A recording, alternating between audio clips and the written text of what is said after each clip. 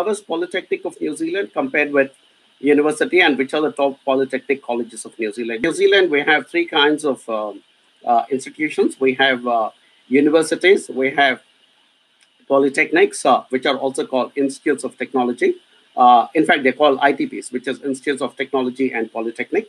And then we have the private training establishments, which are called PTA. So the universities and the ITPs, which is the polytechnics, are owned and operated by the government of New Zealand. So they are basically government entities which are working under the government guidelines. And the private training establishments are, of course, started by private parties and run by them. So institutes of technology or polytechnics are safe and a good place to go to because they are owned and operated by the government of New Zealand. And I think the reason they were started was to instill and impart more technical skills. I think they initially started off as places which were giving more hands-on trades kinds of, like carpentry and those kinds of actual hands-on trades.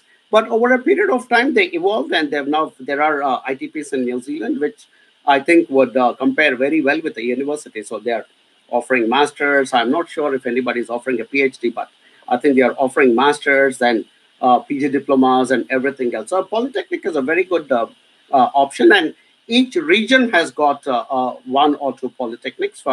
In Auckland, for instance, Unitec is one of the largest polytechnics in Auckland, followed by Manukau Institute of Technology, or MIT, which is in South Auckland, which back in the day was like a separate region altogether.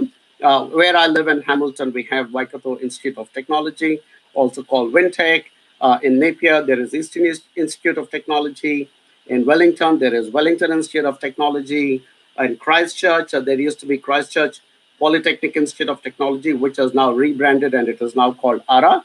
So that's how it is. So polytechnics are all over the country, but good institutions, well managed, well run, and absolutely doing a good job with their students. And I think over the last 10 years, they've grown very significantly. And I think according to the last statistics, there are more students going to polytechnics than to universities.